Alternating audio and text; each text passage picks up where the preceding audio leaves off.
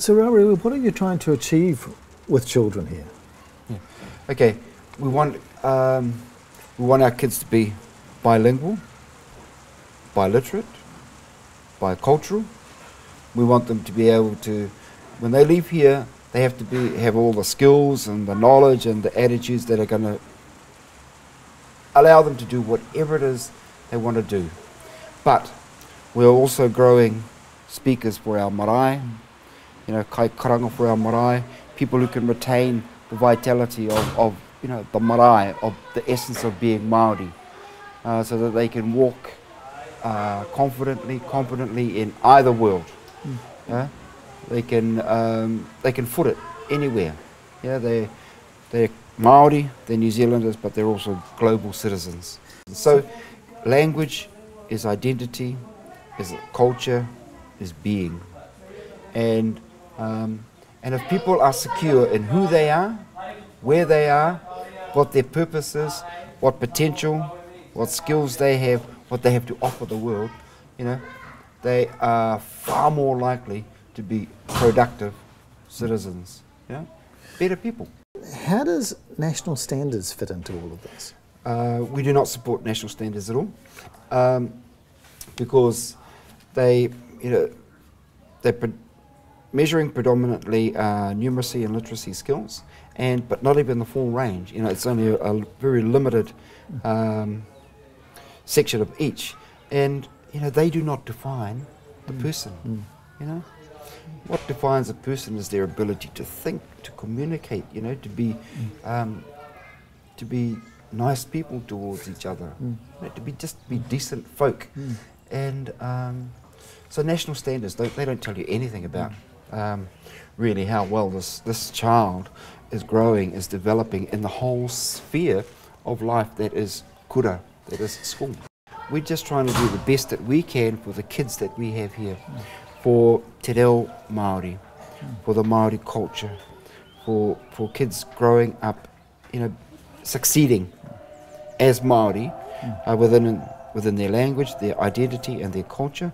Now, that could be a line out of the government's policy manifesto, but the thing is, we believe it because it is important. You know, retaining the stories that have been handed down, the tribal traditions, the language, because if people, you know, if our kids know and understand those, you know, there's no better way of, you know, doing social studies. And if they understand themselves, then they're going to be much better placed to understand others. Our kids can count, they can read, they can write, they can think, and they can dream. And they can dream in Māori, or they can dream in English. You know? And they can create. You know? And so is everything kapai now? Is everything good now? And I mean, do you have equity? Equity. What's equity? No. The 1984 Tomorrow's School legislation and the policies and the procedures and the regulations that came out of that, you know, they were all designed to support the existing mainstream system. So, you know, whatever we have got, we have had to fight for, and we're continuing to fight for it, because although all of those regulations are under review right now, in reality,